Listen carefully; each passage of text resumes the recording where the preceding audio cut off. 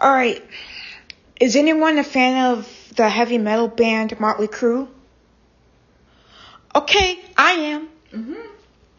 One of my favorite albums from them is the one and only Dr. Feelgood album. Okay. He's going to turn you into Frankenstein. I wonder in the studio, Nikki Sixx was being a madman, writing songs to the album, and the producer Bob Rock, who's a Canadian by the way, must have went, yes, that's brilliant. Yes, it is. Vince Neil in the recording studio must have been one loud snow bunny.